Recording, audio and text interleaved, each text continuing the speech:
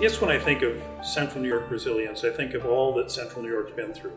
It wasn't too many years ago where we were an industrial capital. It wasn't too many years ago when South Salina Street was full of all sorts of retail establishments back when downtown was the retail center of the universe. Since then, all of that's been adapted. We still do some industrial work, but we've changed more and more toward a tech economy. What's happening downtown right now is just setting the world on fire.